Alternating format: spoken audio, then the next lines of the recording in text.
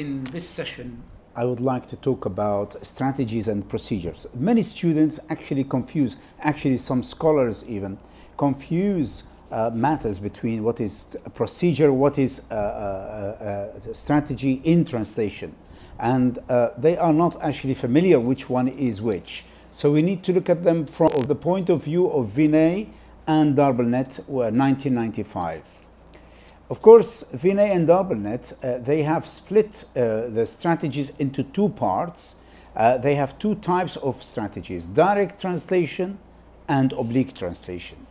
And direct translation, of course, it's actually relating to the fact that of actually directly looking at the meaning and translating something without looking at any connotative meaning to the words or to the phrases and that. And that is what direct. Oblique is not very clear. When you are translating it directly, it is not clear and it's not acceptable. That's why it's called oblique. And it's one of the reasons why they have actually chosen it to be oblique as opposed to being direct. So let's have a look now and see what is direct translation as opposed to oblique translation. Of course, you go for direct translation, which means the first procedure. So direct translation is the actual strategy, and borrowing is the procedure. And borrowing is, it means that the S.r.l word is directly transferred to the TL1. It is a form of transliteration.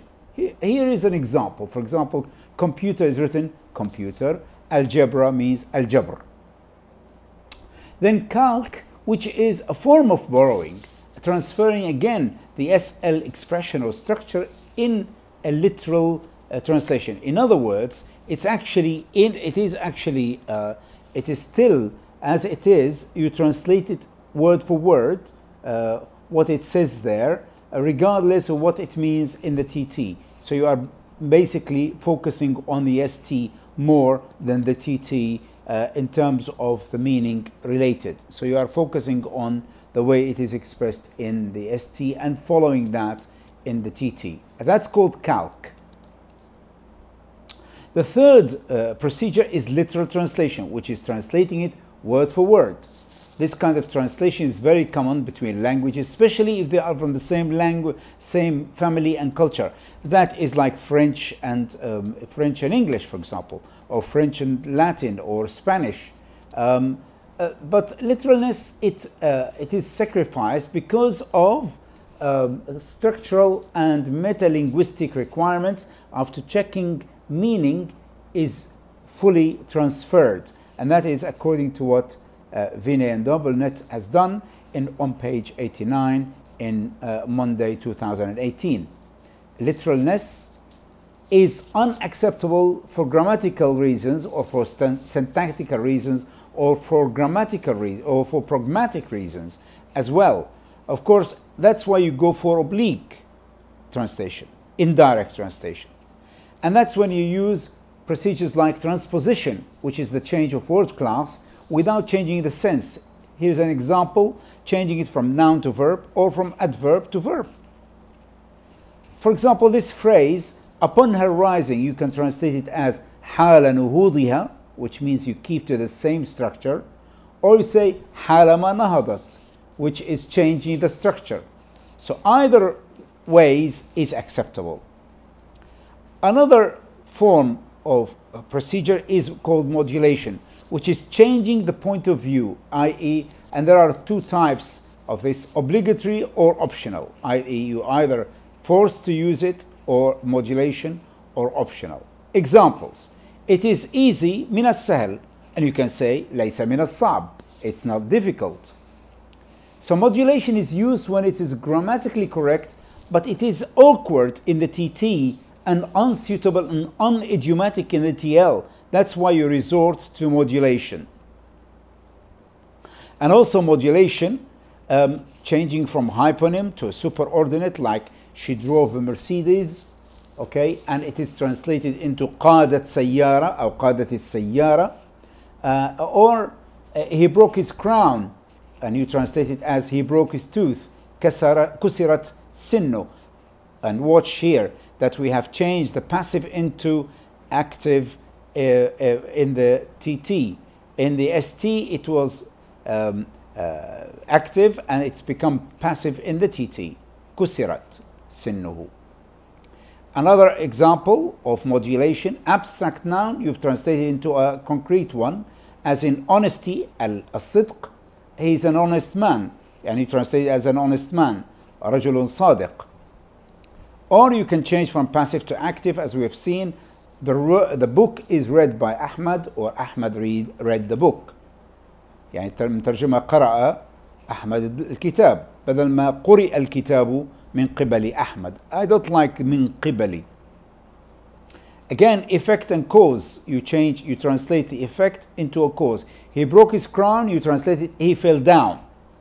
That's why he broke his crown. Or finally, part to whole. Like, for example, you say Damascus said, when you mean the Syrian government said.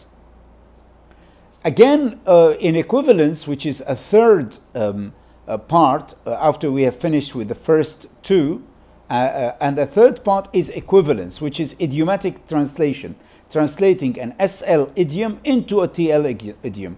Here is an example: a bull in a china shop يتصرف مثل ثور أهوج أو يتصرف بحماقة بكل, you can say that as well. أو هو أحمق. طبعا, of course, we didn't really translate it in an idiom in the TL here. We are more using it as a functional kind of translation, half functional and half cultural. So because you are saying the bull again, and it is ahwaj, which you created from your own in the target language, which means a clumsy bull. And there is also, you can, in the equivalence, translating noun into a verb or adverb into a verb. And there is here حال نهوضها, which is translated as حال ما نهضت. In adaptation, I mean, of course, here you've seen it earlier. We've seen that earlier when we change the form of phrase into a clause, translating it. But let's move on to the next part anyway, to the adaptation here, which is changing the cultural reference as it does not exist in the target language or target culture. For example, cricket. How would you translate it into the target language? You don't have anything equivalent to that. Maybe you can say Tour de France as opposed to what cricket is, because it's well known in Tour de France is سباق الدراجات في فرنسا, whereas cricket is also another game. So you are adapting it to the culture. In the cricket, which is the British culture, and Tour de France, it is in the target culture. And that way, we can actually then summarize what we have been talking about in terms of procedures and strategies.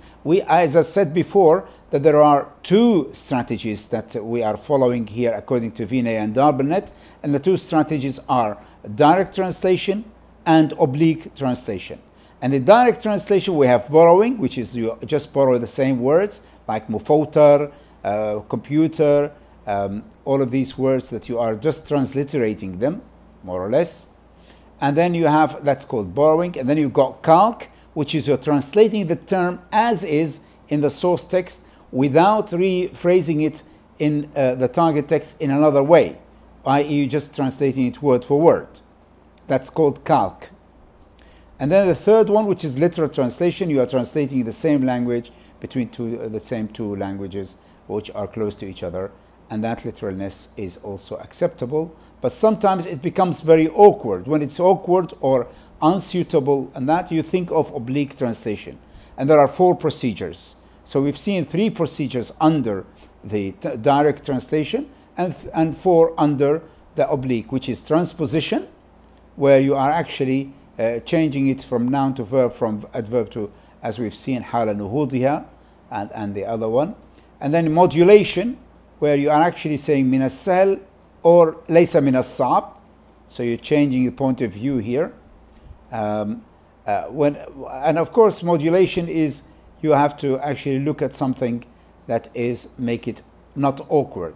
And when in modulation, you can change from hyponym to superordinate, as we've seen, Mercedes into to سيارة, and crown into يعني بدل ما نقول كسر طاحونته قلنا كسر سنه أو كسرت سنه. And also abstract to concrete, or passive to active, or effect to cause, and part to the whole. And in equivalence, of course, as we've seen, it's idiomatic, where you're talking about the bull, as we've seen it earlier, and I think I have to correct here myself, because idiom to an idiom. A bull in a china shop, okay? ثور أهوج, ممكن we can say that. Yeah, in Arabic, it's actually idiomatic a little bit. So that's what equivalence is. You're finding an equivalent, an idiom to an idiom, and that's what you are doing here when you are actually translating it, and that's what's called equivalence. And I apologize for saying earlier when I said about noun to verb and verb to adverb to verb, and that is to do with modulation, and it has nothing to do with any to do with the equivalence. So it's not, my apologies. Finally, we have the last one, which is adaptation, where you are adapting it to the target culture by saying, instead of cricket, you say Tour de France. Thank you very much.